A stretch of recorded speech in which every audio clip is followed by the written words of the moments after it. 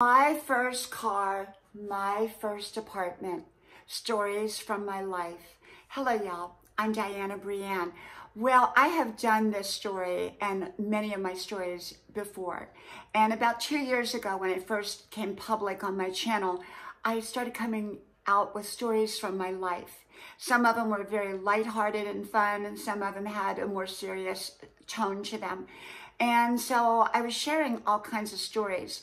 And I don't know what you would look for if you went back through my videos, but it probably says stories from my life in somewhere in the title or in the description box. And because there was quite a few.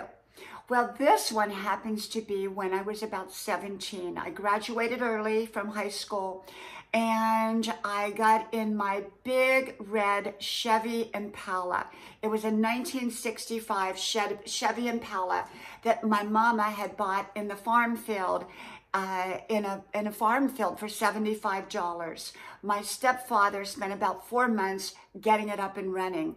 It roared through town and it made a lot of noise, but it ran pretty well.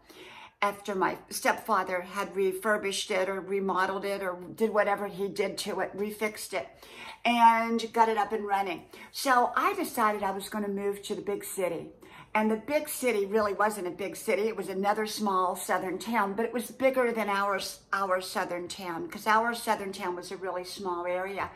And the other town was a bit bigger, and it was about 2 hours away. And so I got in my car in my polyester, with my polyester blouse and my plastic purse and my sandals and my jeans, and away I went, roaring down the road in my red Chevy Impala. 2 hours of a drive, all excited about starting a new life.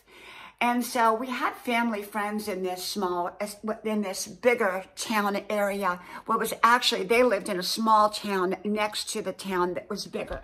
And so I went there and I stayed with them for about 2 weeks.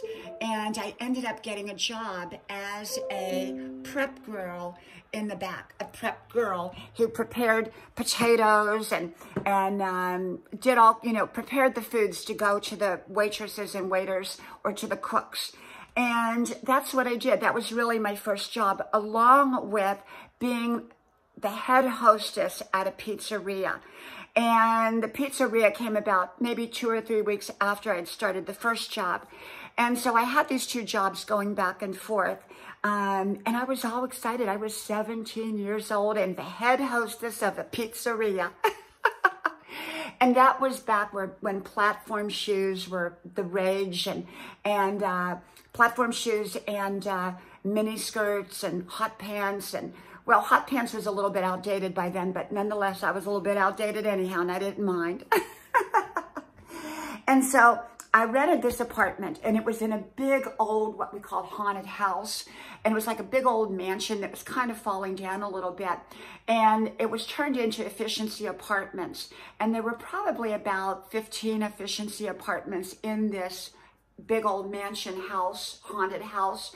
And most of the ladies were old ladies or ladies of questionable values. And I was neither. I wasn't a lady of questionable value, and I wasn't an old lady.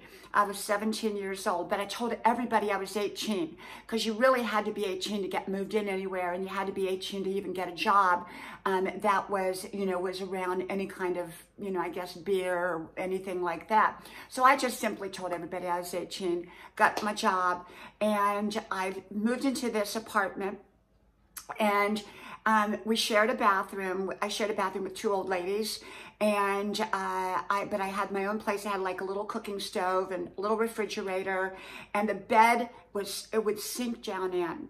It would sink down in, and it had springs that came up through it. So I ended up sleeping on the floor with an electric blanket most of the time. And so I lived there for about maybe 5 months, 6 months.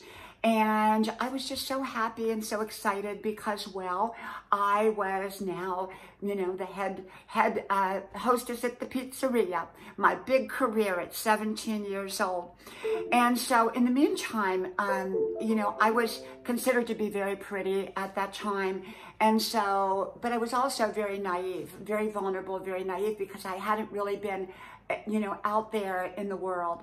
And so I got a lot of male attention, a lot of men's attention. So at one point I began to get followed, and I didn't have a clue who it was. And when I was gone to work, there was, the old ladies would come back and tell me, and so would the ladies with questionable values.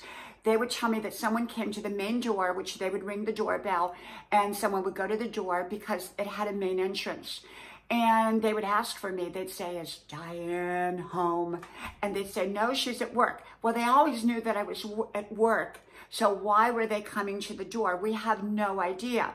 But they would go across the street in a trench coat and a hat and stand under there and I think smoke a cigarette. And they would wait.